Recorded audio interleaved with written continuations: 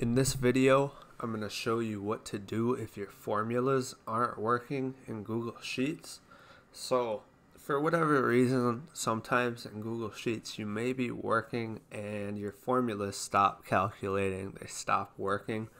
So I'm going to show you 4 troubleshooting methods that you can try if this happens to you.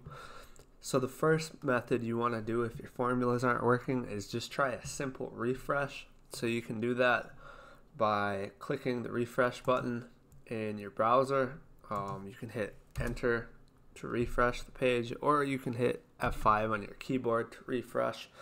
A lot of times that will do it. For whatever reason there was some sort of problem, and just a simple refresh will fix that issue. The second thing that you can try is just tweaking your calculation settings. So if you come up to File and then Spreadsheet Settings and then select Calculation, you can toggle these recalculation settings and these iterative calculation settings, and then whatever you try you can hit save.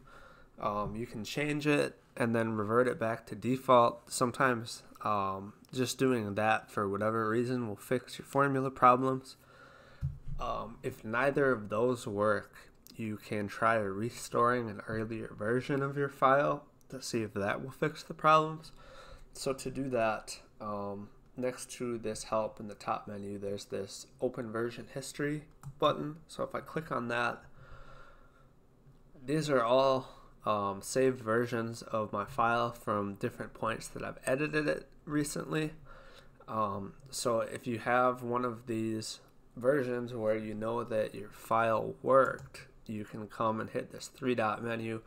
You can restore this version or make a copy of this version and see if that will fix your problems. So I'm just going to restore this. So that's going to restore your file to a previous point. Hopefully it was a point when your formulas weren't working. The last thing you could try, the last kind of ditch effort, if none of those work for you, is just make a copy of your spreadsheet and work in a new workbook. So you would come and hit File, make a copy, OK, and then hopefully in this new workbook, whatever error was preventing your formulas from working will have resolved itself and you can continue working. Thank you for watching the video. If you haven't already, make sure to hit the subscribe button. If you have any questions or content suggestions, just let me know in the comments and I'll try my best to answer everyone.